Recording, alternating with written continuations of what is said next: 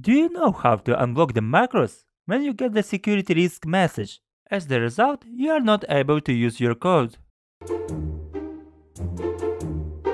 First of all, you need to go to File and open Option. Go to Trust Center and open Trust Center Settings. Choose Macro Settings. The one important thing is that you have to choose the last option.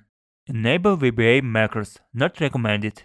After that, close your Excel file, and before you open it again, right-click of the mouse and choose Properties. Here there is a point.